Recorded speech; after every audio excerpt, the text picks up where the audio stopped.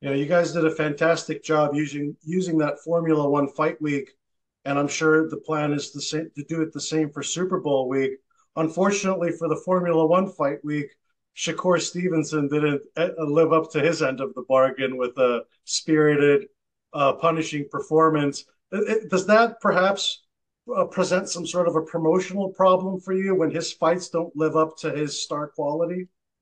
That always happens. I have such a history of uh, boxing promoting superstars, and sometimes for one reason or another, they don't live up to their billing. Now, in Shakur's case, uh, he had ailments because he trained over, I think, overtrained. He loves to be in the gym. He hurt his hand, he hurt his shoulder, and our office was constantly taking him to different doctors to patch him up. So I don't think uh, DeSanto's a pretty good fighter, but I don't think we saw the best of. I know we didn't see the best of Shakur, and indeed the kid called me up the morning after the fight to apologize for his performance. But I quite understand what was happening because for the weeks leading up to the fight, we didn't know if he could even make the fight. Hmm. And the future is very bright for him. 135-pound WBC champion right now. I know you could stage that fight with Vasiliy Lomachenko perhaps overnight, and further build up Shakur's star, or have Vasily go into one last run into his Hall of Fame career. But I think the fight a lot of fans want to see is Shakur versus Tank Davis, or Teofimo versus Tank Davis, or even Lomachenko versus Tank Davis. Well, what can Top Rank promise in 2024 as to being in business with the likes of a Tank Davis and matching up one of your fighters with him? Well, Tank Davis is an excellent fighter and he's a big attraction.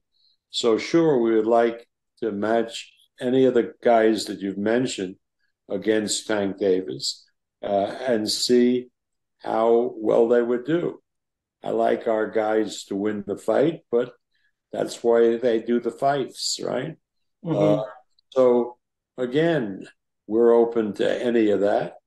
And the way it'll probably happen, the way everything is happening, is the Saudis, who the guy in charge, His Excellency Turkey Al Sheikh, uh, is a big boxing fan and reads all of the stuff that comes out around the world about boxing, including your column.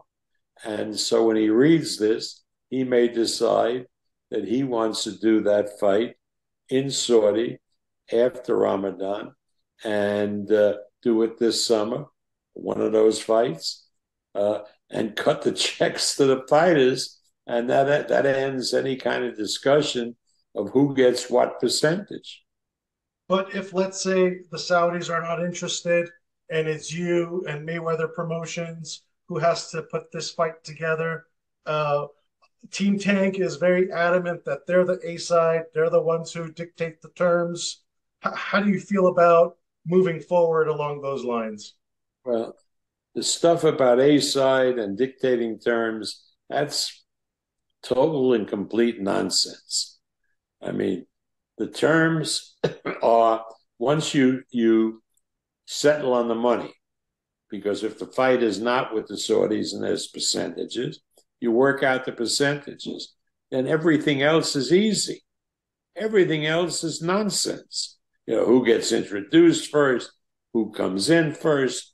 I mean, that should be a 5 minute discussion. Uh, uh, but again, if we start talking about A side and B side, uh, then nothing gets happened, and they just trade insults with each other, and it's just childish. I mean, that's why a lot of fights haven't happened in boxing because people involved in the sport, sometimes even us, have been very, very childish. about this, arguing about stuff that really doesn't matter. Mm-hmm. I mean, does anybody care who the hell gets introduced first or second? And what difference does it make? Mm-hmm. But out of the three names I mentioned, Teofimo, Shakur, and even Lomachenko, if there is one fighter that you could pit against Davis in that super fight, who would that be? All three, I think, would beat Davis. I really believe that. But that's why they do the fights, you know? Uh, you get in the ring and you determine who's better. I think Shakur beats him. I think Teofimo beats him. And I think Lomachenko beats him. Mm-hmm. Do you think Gervonta Davis is the real deal? I know a lot of people question the level of opponents or at what weight he's been fighting them at or at what terms, but just based off of the performances you've seen, do you think he's the real deal? I think he is the real deal. I mean, that's why we're talking about him.